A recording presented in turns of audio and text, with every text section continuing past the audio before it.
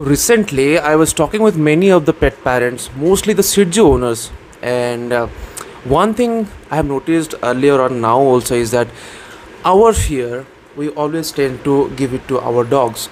Like suppose we are going on a walk, we will have a lot of fear about what if a street dog comes to bite me, and for that reason we will have a stick or we'll have some stones or we'll just do some actions.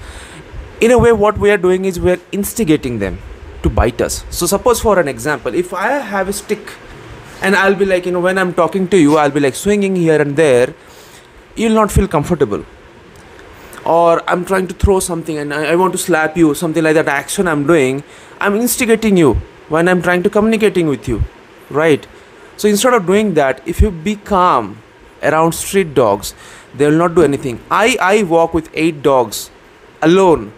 If they want to bite, they can bite me, but I have that no fear attitude. So you have to learn that one. So in that way the dogs will trust you more.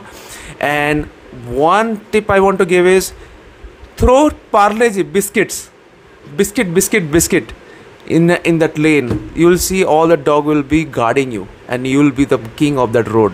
So try doing that.